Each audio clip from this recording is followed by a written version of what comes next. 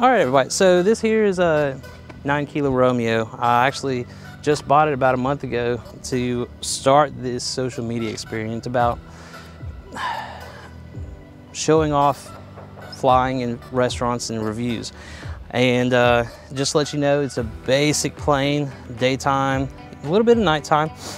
We've got our very basic steam pack gauge, very simple VFR, GPS, nothing special. And I'm actually looking at wanting to make it a technologically advanced airplane, full glass cockpit with dual access autopilot. And just one of those things where, you know, this is an experimental plane, so I can do just about anything I want to it.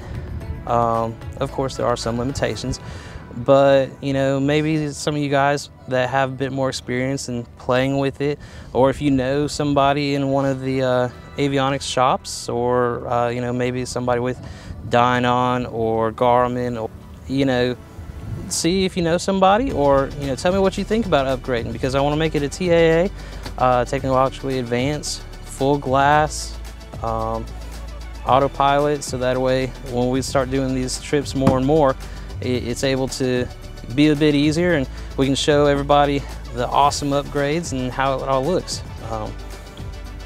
So yeah, in the comments below, let me know what you think. If you've played with any of it, if you've done any of your upgrades, what you've used, what's your thoughts. Remember, this is experimental, so I have a bit more free play than the certified aircraft. So after we do that, then we're going to work on interior. It's a very, very basic interior. You might have seen some already, but it's all work in progress. So yeah, let me know what you think. Thanks.